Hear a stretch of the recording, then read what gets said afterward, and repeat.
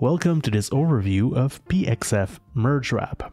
So here I have an image, an RGBA image that's from a key, and I have a background, random background here, and I'm combining the two with an over.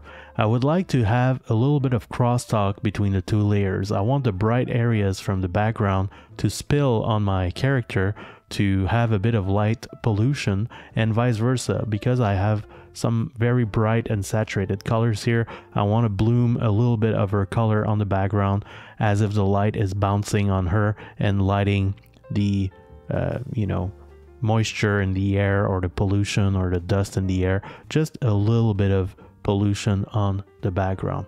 So you can kind of do that by double comping and using the Nuke light wrap node, but I found this always to be clunky, so I've created a tool called PXF Merge Wrap. So let's have a look. We've got PXF Merge Wrap here, and Merge Wrap is meant to replace your final over when you combine your best key with your best background here. So if we combine our layers with Merge Wrap, by default we have a pretty heavy Merge Wrap. Let's disable both. So I've got disable switches here.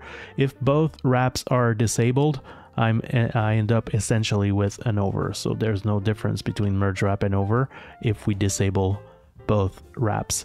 If I enable the back wrap, then you can see that her color bleeds onto the background. So we've got two adjustments here. How big do we want it? So that's the back blur. So the more we blur, the farther we go out, and vice versa. And the back mix, which is the opacity of the back wrap. So if I lower the mix, I can make this more subtle. So to see the effect, I can toggle it on and off, and you can see the skin tone and her the red from her shirt is bleeding a little bit on the background. I can choose to blend the back wrap either as an over or as a plus. So plus will behave more like a light wrap. So if you set it to plus, then the bright areas will spill on the background, but the dark areas won't affect your background. If you set it to over, then the bright areas will affect your background, but also your dark areas will affect your background. So in this case, I want to simulate light bounce, so I'm going to use a plus. You also have the front wrap, which is a more typical edge wrap. So if you enable that, then you have the colors from the background bleeding onto her. You can choose how far in you want to go, so you can go really far if you want to create more of a halation effect, or a bit less further in by using the front blur. And you can use the front mix to adjust how intense you want the effect to be. And you can choose whether you want to over. So again, over, if you have some dark areas on the background, the dark areas will darken your foreground. If you set it to plus, then it's more like a light bounce type of effect, where the dark areas will not affect your character, only the bright stuff will affect your character. And then you can adjust the size and the opacity like so. So this is a pretty heavy wrap. I'm going pretty ham for the demo here. You want this to be subtle. Usually if you can tell right away there's a wrap, it means it's too strong.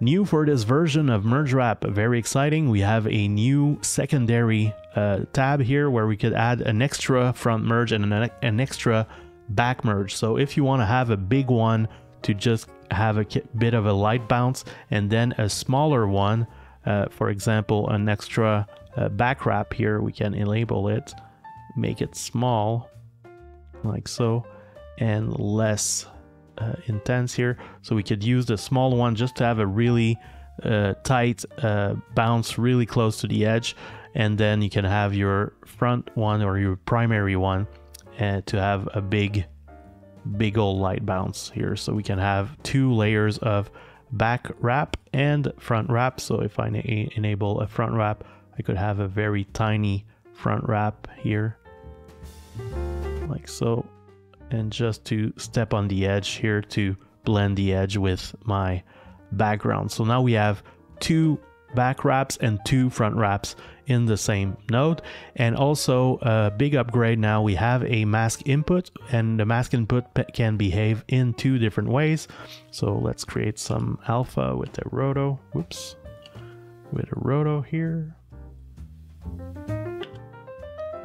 like so.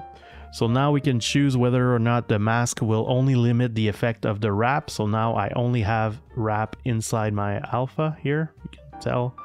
So I can choose to limit the effect of the wraps with the mask, or I can behave like a merge node and limit the effect of my entire merge operation. So this would be the same as using the mask input on your over.